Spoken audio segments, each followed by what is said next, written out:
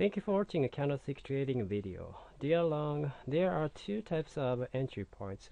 First and true entry points. True entry point is that candlestick pattern that gets you into a position that will eventually become a strong trend, while false entry point on the other hand gets you into a position, but the price eventually goes the opposite direction. In the case of false entry, signal at what point and how do you know that the price is no longer going in the direction you thought, and then exit the trade to reduce loss? Group harami appear, then the price is no longer going in the direction.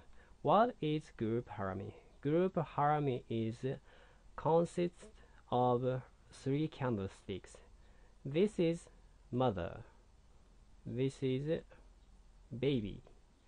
This is also baby. These are group harami.